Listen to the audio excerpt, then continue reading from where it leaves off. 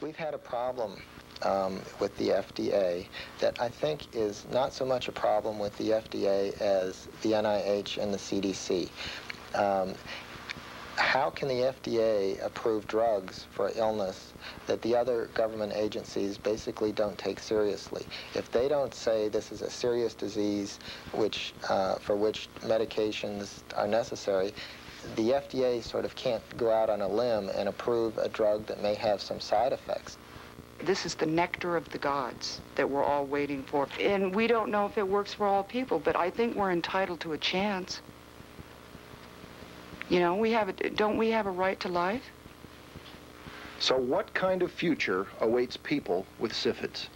If you took 100 people who got chronic fatigue syndrome today, what would happen a year from now, 2 years from now, 3 years from now? People don't really know, but a rough guess would be about, you know, a third improve, a third are stable, and a third are worse.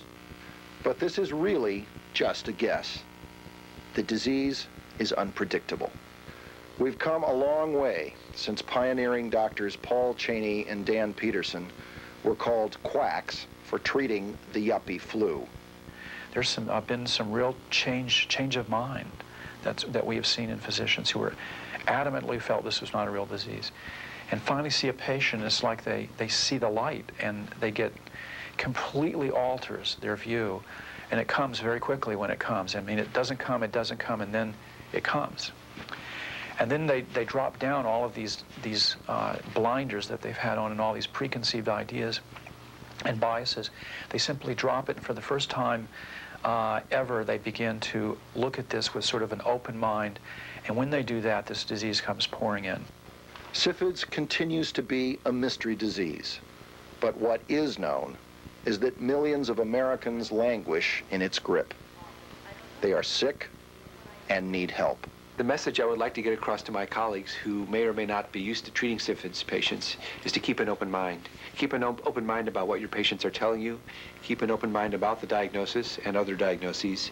And keep an open mind about educational material that I hope will be available soon regarding how to deal with these patients, how to treat them, diagnose them, etc. And I suspect that the research is going to be showing significant improvement in diagnosis over the next 2 years.